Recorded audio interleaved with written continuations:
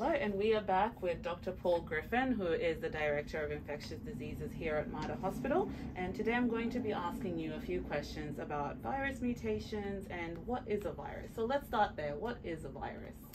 Great, thanks for having me. Look, a virus is a really basic kind of a germ. So it's a really simple organism, but unfortunately what they're really good at doing is infecting people and being passed on from one to another. So people probably are familiar with lots of different viruses. The flu and common cold are good examples of respiratory viruses, and COVID is not a new family of virus. We've had coronaviruses for a very long period of time, but obviously the virus that causes COVID-19, we call SARS-CoV-2, has only been around for a few years, and the big challenge with that virus is that it probably has just the right mix of properties to cause the problems that we're seeing. It's very infectious and easily transmissible, but it also is capable of causing severe disease. So we see both high numbers of cases, but also lots of people getting really sick. And that's why we need people to understand that we need them to take action to reduce their risk and the risk to people around them. And we're lucky to have great vaccines and therapies now that go a very long way of doing that. Thank you. And is there a particular way a virus is created, or what causes a virus?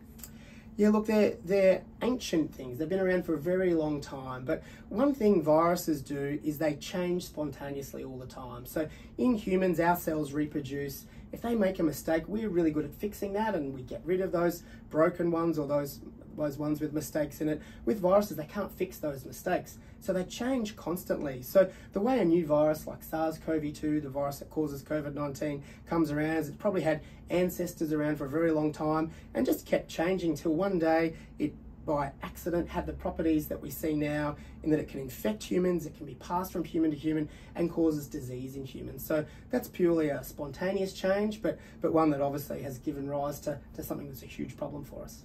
And I know you've probably answered this question already, but what is a virus mutation?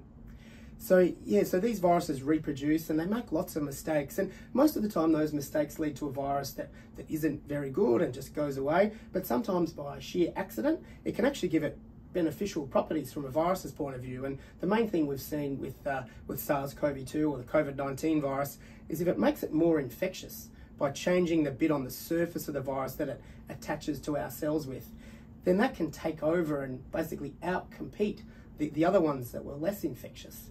And a lot of people then assume that it's going to be milder in severity, but in fact the severity is again a random chance sort of a thing. So while we've seen it get a bit less severe, particularly as we go from Delta to Omicron, it actually doesn't mean it's going to fade away to nothing. So that's why we can't assume it's just going to be a common cold and we can ignore it. We need to still take very simple steps, but very specific steps to try and keep control of this virus. Thank you, Dr. Griffin. Thank you.